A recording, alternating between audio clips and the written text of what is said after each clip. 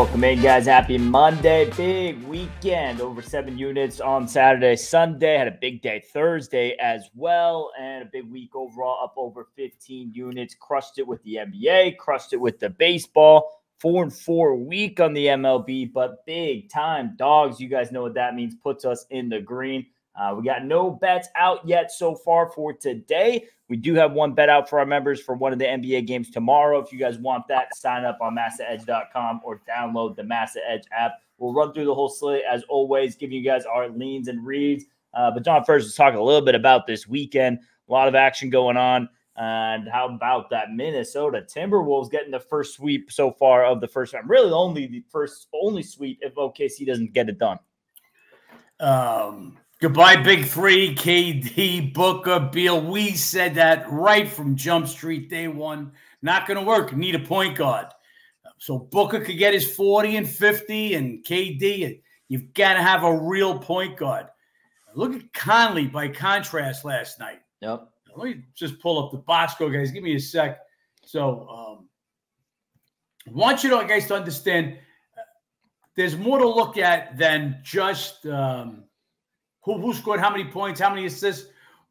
So in the game last night, let me just pull this up. Sorry, guys. A little slow on the drawer here after a celebration Monday. So we get Conley last night. He goes 2 for 10 shooting. 2 knocks down, 2 3-pointers. He was a game high plus 16 for the Timberwolves when he was on the court. That's when you've got your commander on the court, your point guard, your guy that runs the show, your guy that puts everybody in the right spot. And that's just what Phoenix didn't have. You take Booker, 49 points in 45 minutes. He's just a +1. And KD, 33 points. He's a -7 while he's on the court. And you look at it long enough, that's going to show up that plus and minus. If you've been following the show, we talked about how OG, since he came to the Knicks, what he's brought to the Knicks, always get that plus or one of the better pluses. And now in that Knicks series, you just look when Embiid's on the court, when Embiid's off the court. And how about Joel Embiid playing the entire second half yesterday's game? So you'd say, hey, that's great, but he goes the entire second in the fourth quarter, 0 for 5 in field goals, scores just 1 point. So you're going to play that much. You're going to tie it down a stretch. 76 is one of the weaker benches, and that's starting to catch up to them. But when he's on the court, he does what he does. He commands that double team. So that's a lot of other things. His stats might suffer, not look great, as we're talking about Conley, but having that floor general, excuse me, on the court. Well, that's we do it all the time. You guys know personally, I don't like Dre Green. I don't like his antics. But the guy goes out there and gives you 6 points, 8 boards, 7 assists, a couple of steals and a play. He just gets it done, and he's a plus something each time. Go back to my day, and you got a point guard like Jason Kidd. Guy could go score 0, 2, 4 points and literally control the game. Phoenix didn't have that, and they're gone fishing. It's over. 4-0 sweep. This is... Just remember, Phoenix had won 10 of 11 meetings coming into this series. We quickly learned after the first couple of games in that series, stayed off of it the rest of the way, although all the metrics told us Phoenix, Phoenix, Phoenix.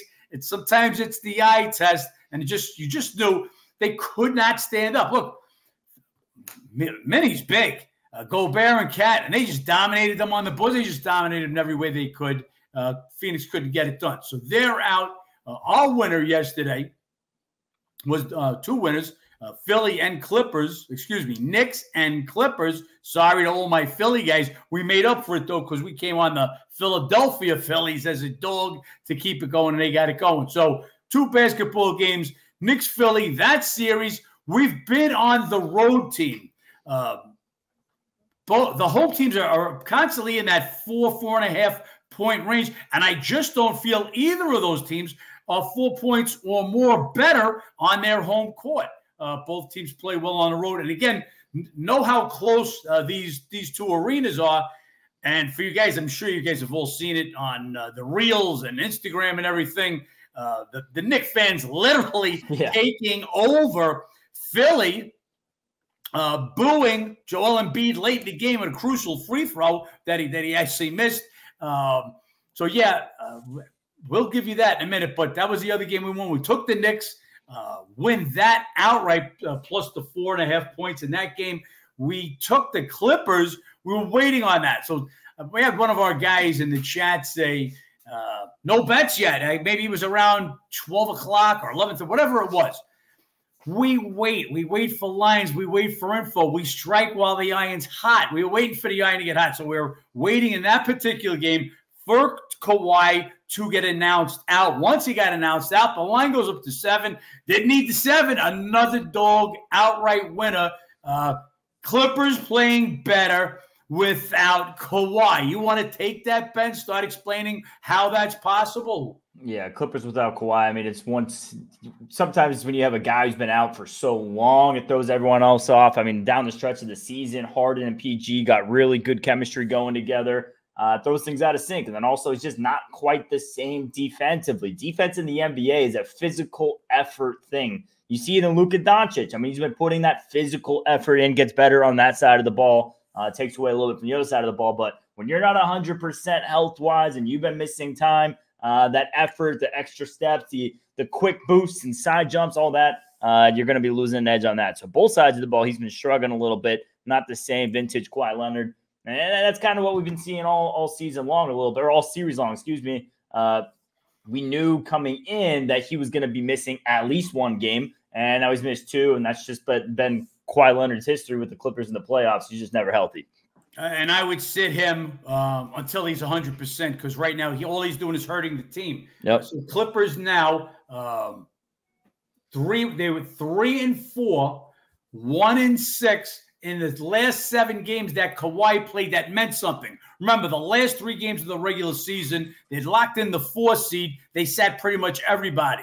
So take those 3 games out of it. The last 7 games that really meant something: 3-4, 1-6 against the spread with Kawhi in the lineup. With him out, well, they've just won every game. That's what's happening right now with Kawhi Leonard. He's actually hurting the team.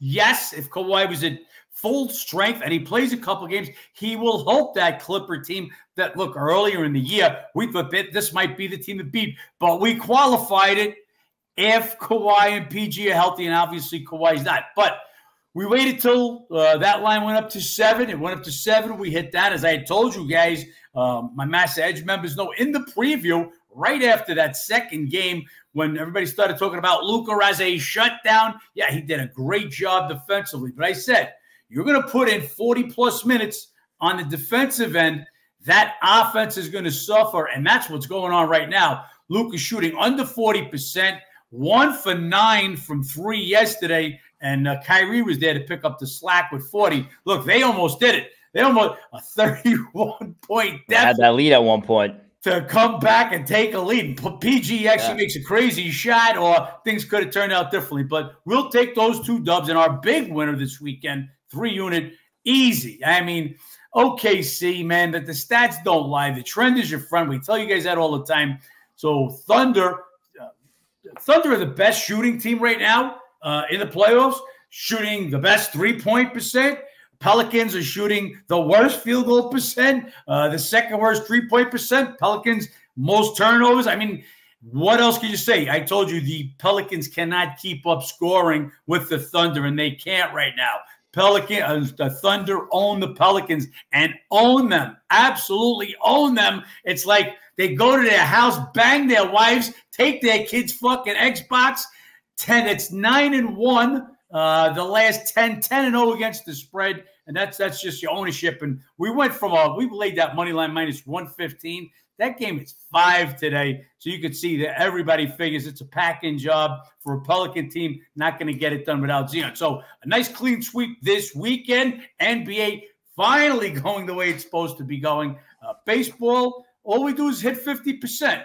But tell everybody what happens when you hit 50% in dogs. Yep, absolutely. In the green, some big dogs this weekend. Oakland yesterday getting it done. The big home run from McCann in the top of the 9th, getting it done at Baltimore. And really all throughout the weekend, getting some big plus money. Washington taking care of business in a couple of games for us. We'll see if we can continue that on I got to break it. I got to left because I got a couple of guys that DM'd.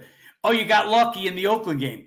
Yeah. What? How about all the times we get unlucky? I mean, I can't win with you guys.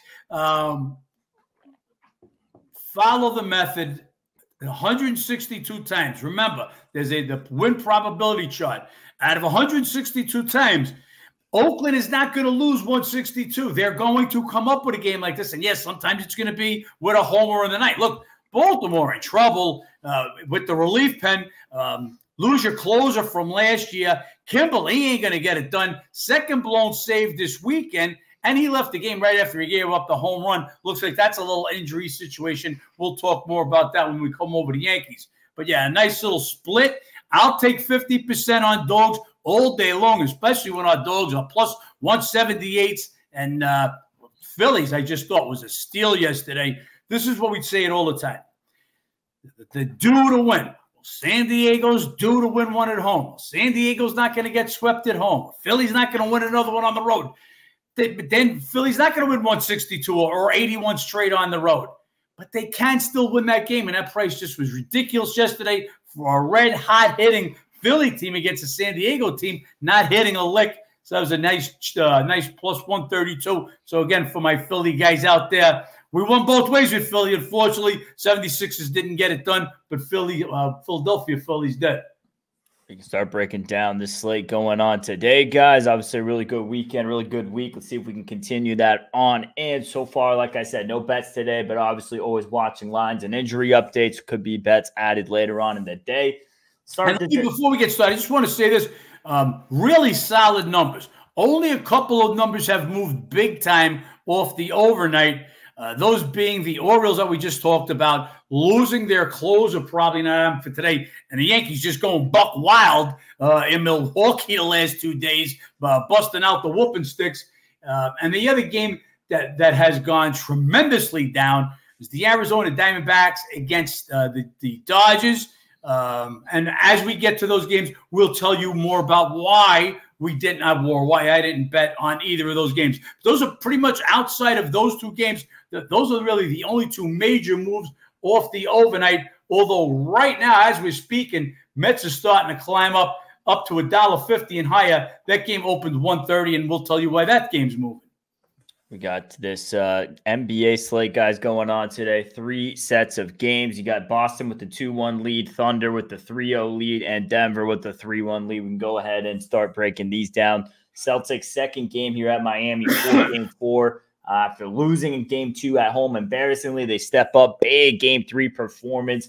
We'll see if they can kind of put an edge on this series. Another big double-digit favorite here, as they should be. I mean, this is a 1 seed, the best team in best team in basketball, versus an 8 seed missing their best player, Jimmy Butler. So double-digit lines are warranted. Can Boston get it done, though? Live and die by the 3. And they died in game 2. They won in game 3. Can they get it going here in game 4? That's really all that matters is the 3-point shot for both teams in this game. Got to be a lean here to Miami. I mean, protecting home court, not necessarily to win another game in this series, but to keep this one within reach. Got absolutely embarrassed in game 3. This game would be Miami or nothing. John's had a couple of first-half bets in this series. Could be a look at this one here today again. Yeah. Well, after getting we bet the first half of Miami in the first game. Just thought Boston might come out a little rusty with that long layoff. They had locked things up for 2 weeks. They were playing all games that meant nothing, so really mailing it in. Hard to flip the switch, but they did it. Scored the first 14 points, not rusty at all, and they got the job done on the Heat. After watching that, Coach Spo, who I really regard as the man, the best NBA coach right now, you knew that was not going to happen again. We took the Heat in the first half in game 2. Well, they didn't only win the first half. They shocked the shit out of the Celtics in Boston. Boston had only lost 4 times all year there. Then they come back to Miami. Boston comes back. He is pinned, pissed off. They get a big W, easy, up by 24 at halftime, and they coast. It's Coach Spo's turn again now. Big number up there. I needed it to be just a little bit higher, but to me, it would have to be the Heat or anything. This whole series is, as Ben said, it's all about the three-pointers. Celtics led the NBA with 16.5 three-pointers made per game during the regular season. They're hitting 15 per game, shooting approximately the same percent at 38%. It's the Miami Heat who don't normally shoot the three really well. They've hit 40.7%. Just did last year too.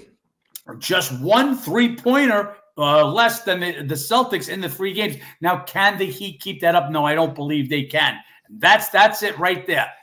This game's going to be one all lost. It's going to be decided at the 3-point line. Tell me how good the teams are going to shoot from 3. I'll tell you who win this game. It's got to be Heat or nobody. If they continue to shoot this pace from 3, they'll challenge the Celtics in this game. If not, if they fall back to where they are, things resume up. The Celtics should get another victory. We have Thunder at Pelicans in the second game going tonight. OKC went on in. As you guys know, our big 3-unit winner the other night take game 3. This Pelicans team just toast. I mean, you have Ingram who had the injury down the stretch of the season. He still doesn't look right. Obviously, without Zion, it's just not the same Pelicans team. Healthy Pelicans team, I think, would have given a strong fight in this series. I think we saw glimpses of that in game 1. But that's kind of all they had in this series. Big number here. A bit of an overlay almost, just an overreaction to what we saw in game 3. And it's warranted. New Orleans looks out of it. They look checked out. Would be OKC or nobody. I'm not looking to lay this price. I will say, though, you might have New Orleans, kind of what we saw last night from Phoenix, show up in the first half, try to avoid the sweep. Might be able to catch a better halftime price here for the Thunder to close out the series in 4 games. Thunder owns them. We talked about this already. They own them. They're beating them in every way possible. Line's gone from 1, 1.5, 2 at some spots, closing on game 3. It's sitting at 5 now. It's Thunder or nobody. We got Lakers at Nuggets. Lakers take game 4 to avoid the sweep. And you got Jamal Murray who got banged up in that game. Could be some problems here for Denver. He already hasn't been playing the best in this series.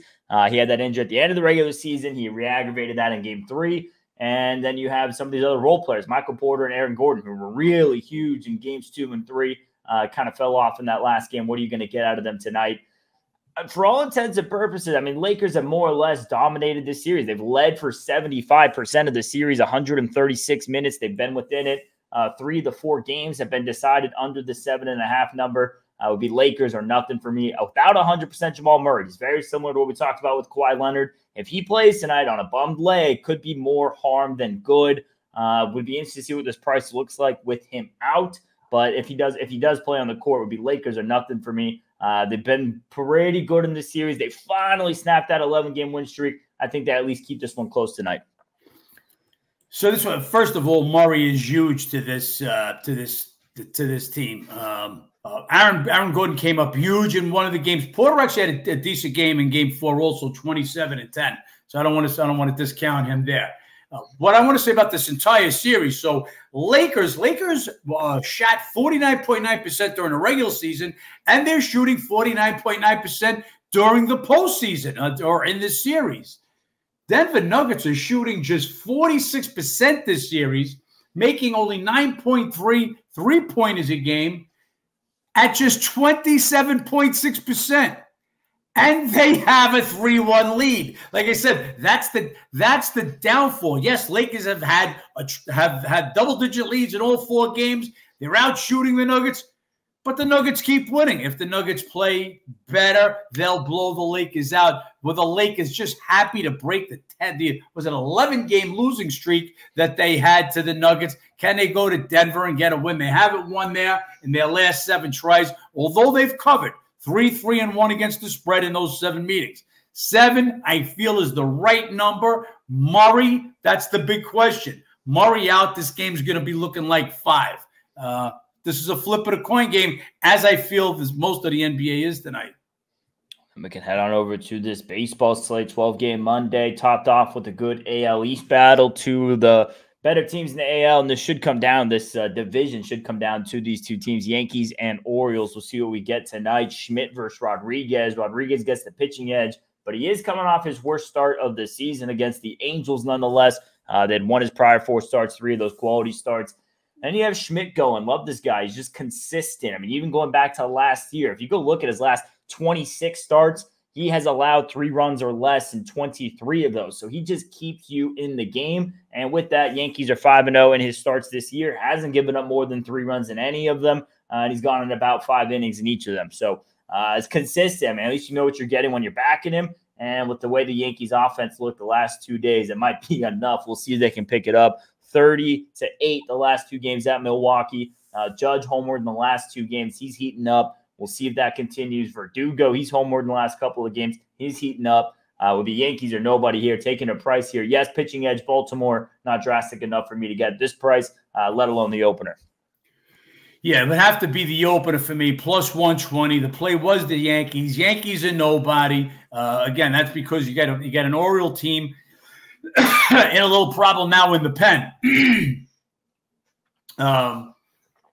Yankees, again, starting to heat up. Always tough that first day on a Monday when you got the road team coming off another road trip, and the home team has been home, and the Orioles are in the luxury of waiting at home while the Yankees travel. But hey, Yankees are nobody in this one, but this line has been pretty much crushed, where you could have took 120 on the overnight. We're down to plus 105. I don't see any value in that. And then we have Cardinals going on to Detroit. Mats versus Maeda in this one. Mats, he's been hammered his last 2 starts, 12 runs, 13 hits, and 9 1/3. Maeda, he was getting crushed in his first couple of starts. He was better last time out at Tampa. And I don't know if that means too much because Tampa just got shut down by White Sox pitching. So a little bit of a rough go there. We'll see what Maeda brings today.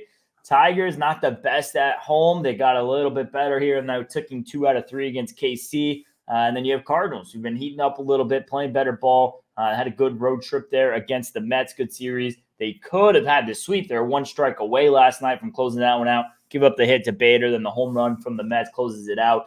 It would be Cardinals are nothing for me in this one. Like the way they've been playing ball the last couple of days. And we'll see if Mats can get a bounce back here against this Detroit lineup.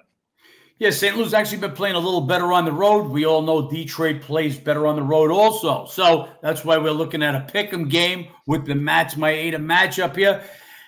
Look, don't sleep on this Detroit team. I just don't like them much at home. I like them better on the road. I think the line should be picked. Got 2 garbage pitches going here, 2 pretty much inept offenses. Pick'em is the right line for me. Unless something drastic happens, I'll stay off this one. Nats at Miami. This is game 4 of the series. You had yesterday the Nats go down 6-0 early, and it was a gross 6-0 early. I mean, Marlins had 3 on and a grand slam with the first 4 batters in the first inning. They didn't have a chance. Come all the way back, win it 12-9. Senzel hits 2 homers. We'll see if they can complete the 4-game sweep. They've been better on the road. Miami now, after White Sox sweep Tampa, Miami the worst team in baseball. They have the worst home record at 2-14. Irvin versus Rogers today. Irvin was pitching good. A couple of quality starts. The second one was against the Dodgers, and then he had to face the Dodgers twice in 1 week, and that is not a lineup you want to see twice in 1 week. He got cracked by them the last go-around. And then Rogers. Miami has lost all 5 of his starts. Last time out, roughed up by the Braves. This is dog or nobody. And Miami is not getting it done. We'll see if Irvin has a nice little bounce-back start here. Yeah, I want nothing to do with Miami. This team is a disaster. They've lost basically their entire pitching staff. Rogers actually, though, few good games last year against the Nationals, 3-0, 3.18. Irvin, look, that last start tough. Go against the Dodgers twice in a row after blanking them. You knew they were coming to get him that last time. It's got to be the dog or nobody in this one. We'll wait to see the lineups on it. This is one of those carryover series from the weekend. See if they're going to give anybody a day rest. But to me, hey, I don't want a team that's got the worst record at home in baseball, and they're a favorite. No, I'll be on the Nationals and nobody. Nationals always seem to get the job done. I'm going to say always, but get the job done on the road more often than not for us. Especially considering taking a price. We got Royals at Toronto next. They met last week in KC. Royals took 3 or 4 in that series. Royals just not getting it done on the road as much. 5-7, a lot better pace than their road record last year, but not quite the same team as they are at home. They had a 4-game win streak, then they lose the last 2 at Detroit. And then Toronto, they were rocking a 5-game losing streak. They snapped that yesterday with a 3-1 win over the Dodgers. A couple of young pitchers going. Bolin versus Rodriguez. Bolin, he had 2 outings last year. 1 was a start, but for a total of 3 innings pitched. And in AAA this year, he's been decent. 3-1, 2.57 ERA. He's making his season debut. And Rodriguez, he has had 3 career starts all this season. Last time out, gave up 3 runs, 6 hits in 4 innings against the Royals. Going to be seeing them twice in 1 week. Really don't like when a young pitcher, especially, don't like any time backing a pitcher has been seen by the same team twice in 1 week, let alone a young pitcher. So this is KC or nobody for me. Yes, they've had bad success at Toronto, 1-10 their last 11 games there. Bit of a different Royals team. We'll see if they get it going here today. It's a little bit of a different Royals team. I give that to you, but the same old Royals just don't get it done on the road. Let's see what this kid Bolin's got in the big leagues now. Rodriguez, first couple outings, I mean, they were okay, but has no length in the game. Hasn't gone past 4 innings, and you'll look for more of the same. Again, as Ben said, going to face KC now for the 2nd time. So with Perez, those boys, Melendez will get a second look at him in a row. I don't make the numbers high, but the other thing is the trend. 10-1, the last 11 meetings in Toronto. Don't want to buck that trend. But definitely not laying the Blue Jays as this high a favorite. Then we have Cubs at the Mets. Cubbies coming off a loss last night to the Red Sox. Lost it in the 9th. It was a tied game. They dropped the last 2 there. Then you have the Mets coming off a walk-off last night against the Cardinals. Get that one done in the 11th inning. They snap a little bit of an ice skid. Still 2-5 their last 7. Then you have Tejon versus Severino, a couple of former Yankees. Tejon, first 2 starts of the season, 3 runs in 10 2/3. And Severino, he's coming off a bit of a bounce-back quality start, or coming off 2 quality starts. This is a slide that leans to the Cubs here. We'll see what Sevy looks like back at home. He's been a bit better at home this year. He's been pitching pretty solid. Tejon, 2 good starts, but against 2 ice-cold teams, the Astros and the Marlins. What is he going to do here against the Mets? Tough game all around. Both teams coming off some pretty tough series. Would be a lean here to the Cubs, but ever so slightly. They are Sunday night game. Did not want to back that. And that's what caused the line move. This is your Sunday night team going on the road. Mets played at home last night, so no travel for them. So you got a little extra for the Mets. Mets in extra innings yesterday. Come up with that big win. Cubbies lose a tough one on Sunday night with a little bloop shot. That's baseball. Cubs just don't play well on the road. Mets are good at home. I just don't make them this high, even with the Sunday night affair. Remember, Sterling Marte, he's missed the last couple of games of bereavement. Supposed to be out 1 more game and be back tomorrow. Cubbies are nothing. Depends on the lineups. We have Twins at the White Sox. Twins, they've taken advantage of their weak schedule this past week. They've had the White Sox and the Angels, 2 of your worst teams in baseball, and they took advantage, winning all 7 of them, scoring 8.1 runs per game. We'll see if that continues again in another series with the White Sox, who have heated up. Their bats got going in the back end of that series versus the Twins. They continued out of their series with the Rays. They won all 3 straight, scoring 7 runs per game. Granted, Twins own this matchup, 11-1 the last 12 meetings. Twins with the pitching edge today. Ryan versus Crochet. Crochet was solid his first couple of starts. Absolutely cracked his last 3, especially the last one against the Twins. Pitching edge, Minnesota here. This line, White Sox, getting some action after the bats heated up this past weekend.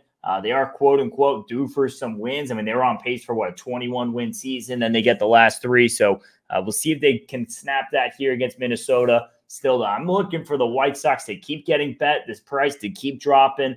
Could bring some interest here for me for the Twins at a cheaper price. Yeah, but only want the Twins in this one. They absolutely own them. Ryan pitching great. Ryan owns them. Crochet getting crushed. White Sox fresh off a 3-game sweep. I don't know how they pulled it off. They were looking like the worst team. Look, with their recent outburst of runs scored, they're still 30th, scoring 2.75 runs per game. Don't want nothing to do with the White Sox, even as a home dog in this spot. They've gotten a little of the money on the overnight. This game down to around 150 to 155. We got Rays at Brewers. Rays just got swept by that White Sox team. They've now dropped 6 of 7. Brewers, they got absolutely cracked the last 2 days by the Yankees, losing those by 30 to 8 combined. As far as the matchup history, Rays took 2 of 3 last year. Pepoit versus Wilson. Going to give Pepoit the pitching edge. 3 of his last 4 starts, quality starts. Wilson hasn't really gone too far in any of his outings. Just no interest in Tampa Bay. I mean, how could you want a Rays team just got swept by the White Sox? I'm sure they're going to be looking to snap that skid here. But this is Milwaukee or nothing. Line opened up closer to what I make this game, and if all the actions come for Tampa Bay, starting to lean to the Brewers here in this one. Yeah,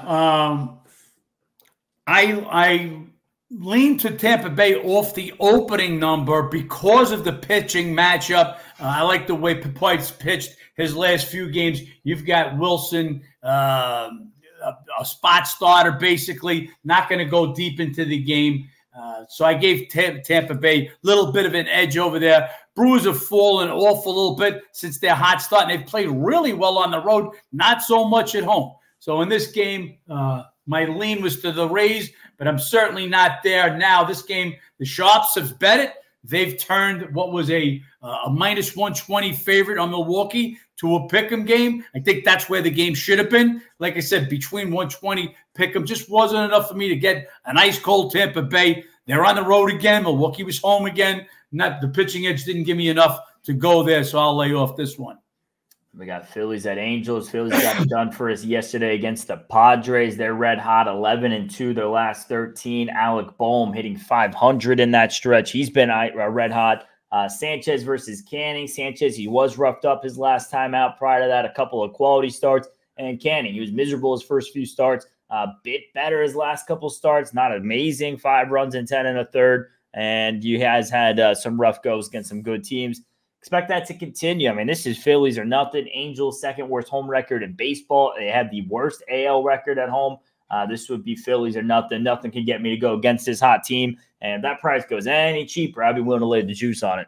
Yeah, you guys know us. We don't like to lay juice. But Phillies right now, early this season, I said they were a little overvalued. Well, they took it right back the other way. Too much of a swing. A little undervalued, especially these last couple of days. Same thing here. Phillies as hot as any team in the NBA, in the MLB, and Angels dropped 9 and 10. We thought they were going to be decent, 70 to 75 wins. Right now, they're looking like a 60-win team. Phillies are nobody in this one.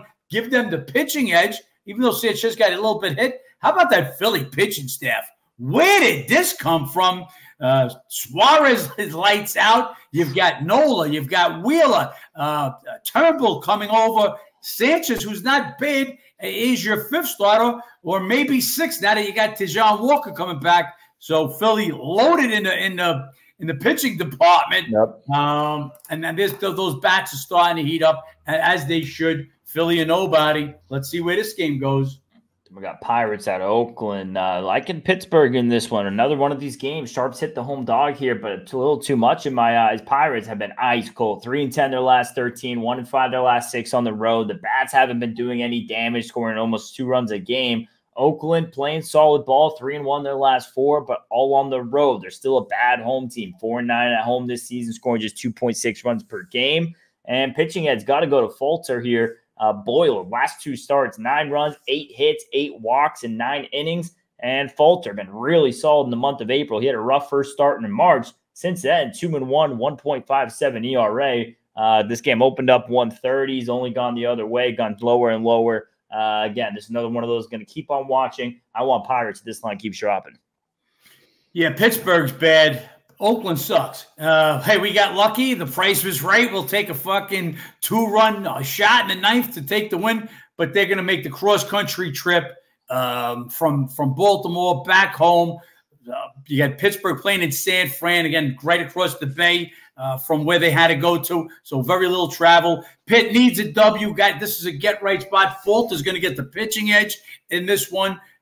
This game has dropped. The Sharps are on Oakland. Oakland playing better than we expected them, especially on the road. Not so much at home. Still the lowest scoring team in home games, 2.6.2 runs per game. Pitt or nobody. Let's see how low the number drops in this one. Then we have Dodgers at D-backs. Dodgers lose that last game at Toronto. They had won their prior 6, scoring 6.3 their last 7 games. D-backs, they get a win last night to avoid the sweep at Seattle. They went 4-6 on their road trip. Dodgers had dominated this regular season matchup for many years. D-backs started to kind of chip at that last season. The Dodgers won 8 of 13, and then everyone knows D-backs swept them in the NLDS in 3 games, and none of them were competitive games. I mean, you had Kershaw who got jumped on in the first inning, Lance Lynn who got jumped on in the first inning. Just really, they were never in that series. We'll see if they come with some playoff revenge today. Sharps have been on Arizona. Don't really know why with that. Any lower, I mean, this is a worth the take here for the Dodgers. Paxton going, he's been decent. I mean, he's had some bad walks, but even with that, he's on his he's on his Blake Snell action here. 11 walks, but still not getting roughed up. 4 runs in 9 2/3. Pitching pretty solid, dancing around raindrops, getting into and out of trouble. Henry going for Arizona, coming off a quality start, but in his 2 home starts, 0-1, 10.80 ERA. This is Dodgers or nothing. I know, more road juice. I keep saying that today, but it is. And just with this number, it opened up 150 on the overnight. That's closer to where I'm at. It's now all the way down to where it was lows, 130, 128 here. Dodgers are nothing here. Okay, so I can make a case for either of these two teams. So I thought 150 was high, even with the playoff revenge. And I'm definitely, don't worry about it. Dodgers are thinking playoff revenge. They're coming to town to Arizona to get a W. The bats had got hot, and everything was going great up until yesterday, and that this is what we call a look-ahead game. It's one of the reasons we bet the A's yesterday. Orioles in the look-ahead spot had Yankees coming into today. Big battle for first place. Same thing happened to the Dodgers last night. So I'm looking for them to get their bats going, especially against Henry, who absolutely sucks at home, just can't get it out at home. But for that part, Paxton, 11 walks. That's not good, especially that the D-backs hit 319 off lefties. So you're going to put some guys on. You got some guys that are going to do some hit. Playoff revenge.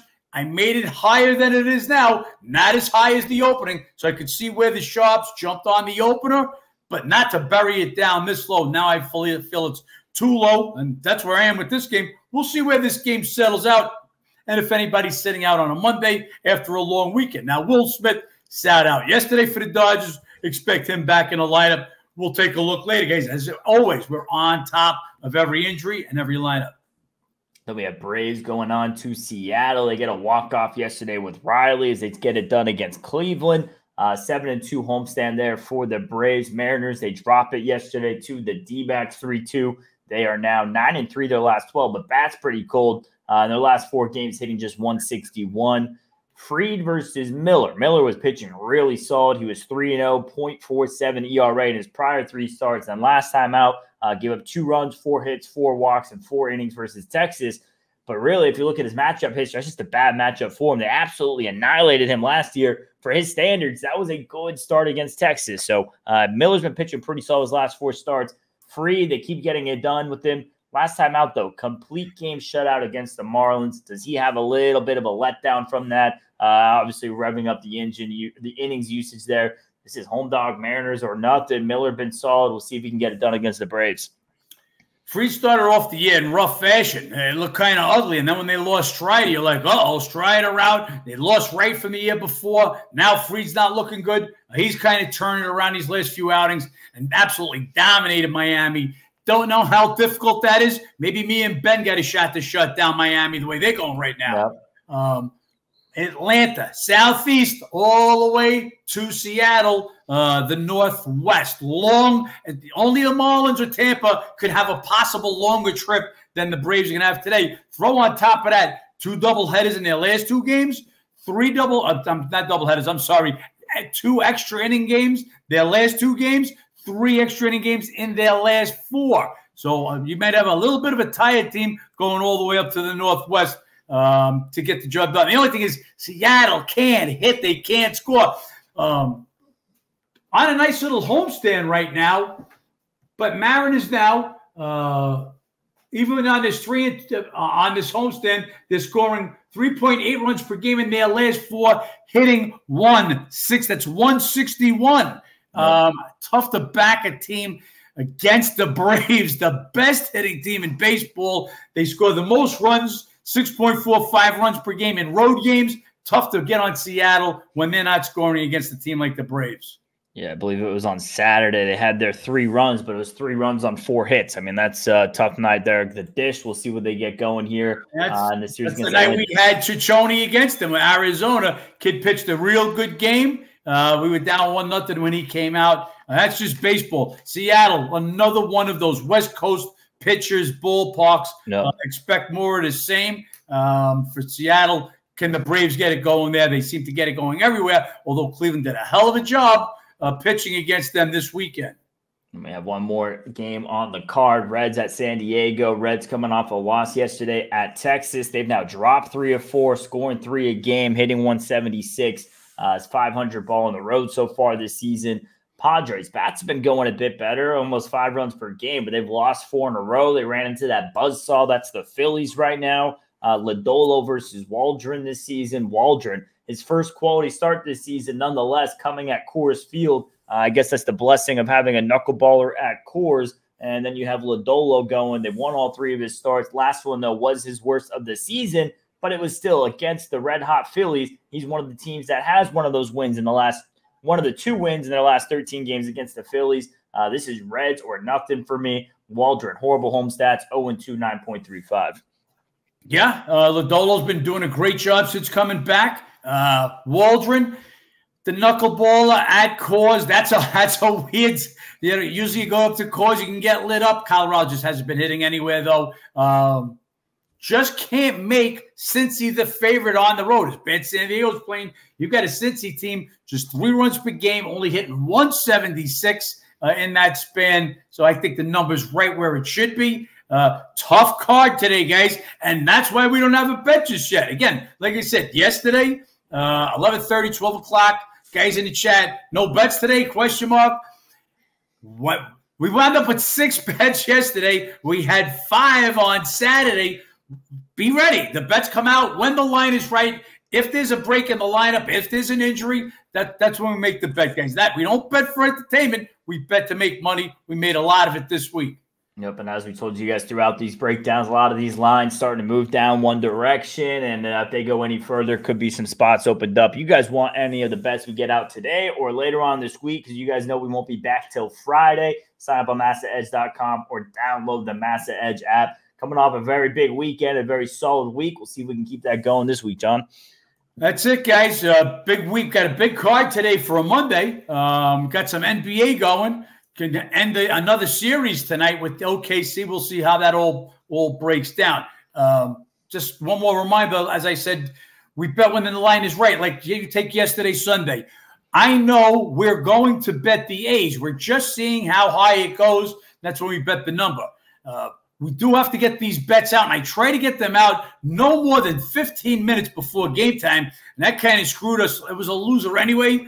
But as soon as I got the Rockies bet out, just a game we were gonna go against Valdez, first start back from the injury list, scheduled to throw 70, 75 pitches in Mexico City, where the ball's gonna fly out. We know we're gonna take 190, 195, 200 in that game. As soon as we made that bet in those last 10 minutes, that line flew against us. But I've got to give you guys at least enough time to make that bet. Again, we try to get them out as early as possible. I may try to get these games out against teams like the Braves, the Dodgers, where that late square money is all one-sided. So stay on top of your toes. Maybe some late notifications this week.